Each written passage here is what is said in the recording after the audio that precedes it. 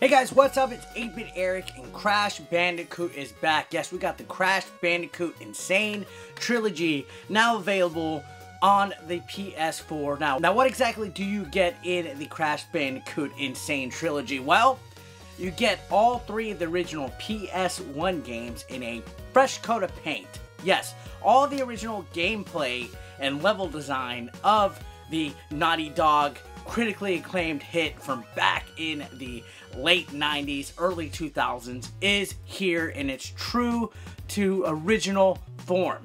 Is it a good thing? Yeah, I mean, it's solid. It plays just like it. Matter of fact, Vicarious Visions pretty much has the original code and everything to it. Just like I mentioned, beautiful graphics, beautiful additions. There's a lot of detail that will have you enjoying what you see in this game. In addition to that, there's new elements such as being able to play as Coco, who was a background character in the original trilogy. Now you can play as her in a limited capacity. There's some parts where you're not able to, but for the most part, it's a nice addition. She plays just like Crash, which in regards to how the gameplay controls, I personally feel it has aged a little bit, not terribly, but things such as how the camera angles affect certain things such as jumping over pitfalls. The enemy AI is pretty bare bones. They kind of just run aimlessly down pits or just circle around. It hasn't aged well, other than basically the fresh coat of paint. There's a lot of old platform elements that I feel do not benefit this game and hold it down just a little bit. But with that said, Crash Bandicoot was always one of my favorite games of all time.